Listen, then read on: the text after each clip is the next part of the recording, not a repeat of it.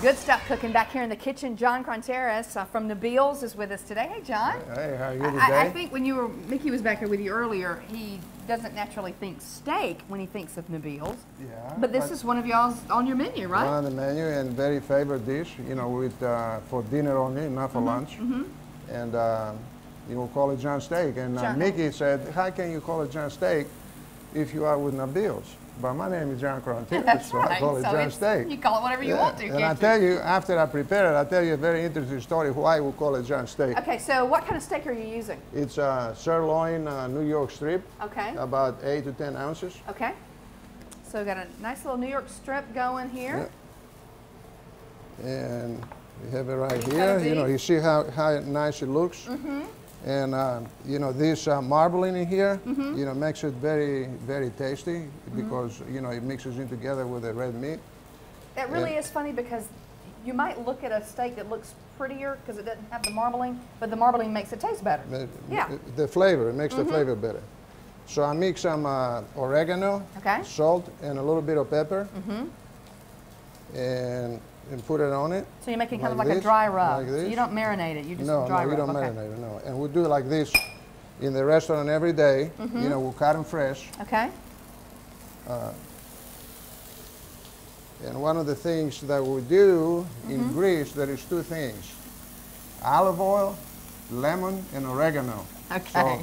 So we have to squeeze a little bit of lemon on it. So put lemon right on the grill when you put it on there. Okay. That's right. And the story about this is like this. You know, before I got involved in the restaurant business, I was an executive with a local international company and traveling around the world. We had offices all over the place.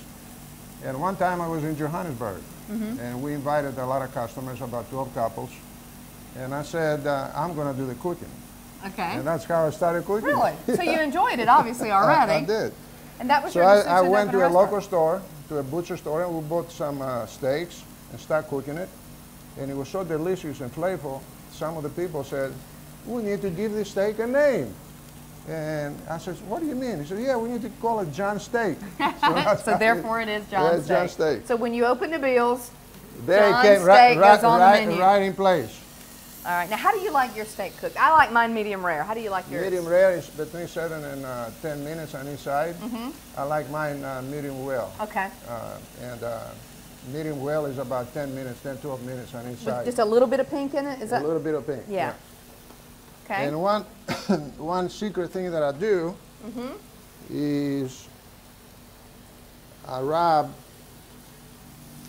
some butter on each side of the steak. While it's on the grill. While on the grill. You know, rub it like this. It makes it kind of a little bit more tender.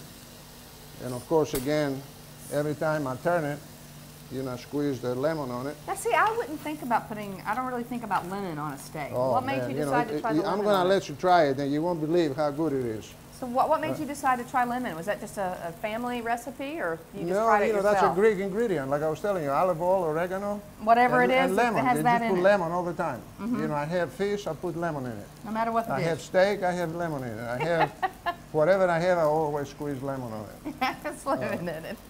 And then here we're doing fries, which it's Idaho fries, and we cut them fresh all the time. You know, we don't use frozen, and have 0 trans fat oil that we cook them in. So I'm going to put some fries here in with the the plate. Steak. Okay. I see you like to leave a little bit of the peeling on there, don't you? Do it like this. And take the one that is already ready and put it here like this. And that's how we serve it in the restaurant. You sit it right there, John. They'll get a good shot of it. So that's what it would be like at night, but again, it's not on the lunch menu. At night, you know, Monday through Saturday. Okay. You know, that's John's Steak, not John's Restaurant. John's Nabeels Steak. Okay? Remember. Nabeels Restaurant, John's Steak. John, I love you. So All that's right. great. If you want to try this recipe, it'd be kind of cool to add the lemon and stuff if you don't normally do that. Or you can go down to Nabeels one night and let them cook it for you. John, thank you, honey. Thank you very much. It's good to see you. MyFoxAL.com. We'll have it on the website a little bit later on today. All right, coming out, Mickey's going to show you how one sports